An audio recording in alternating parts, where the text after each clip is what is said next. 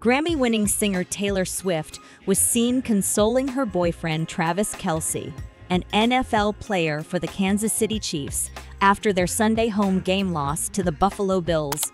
The couple, leaving Arrowhead Stadium hand in hand, sported different looks during the game, with Swift in a Chiefs sweatshirt.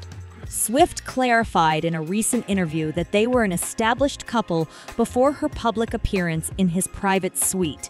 The couple's relationship began with a mutual friend playing Cupid, according to the athlete, who praised Swift's support during games. Swift's boyfriend, Travis, reciprocated by attending one of her era's tour shows in Argentina. With Swift's tour on hiatus, they're spending time together in Travis's Kansas City home, including trips to London and New York.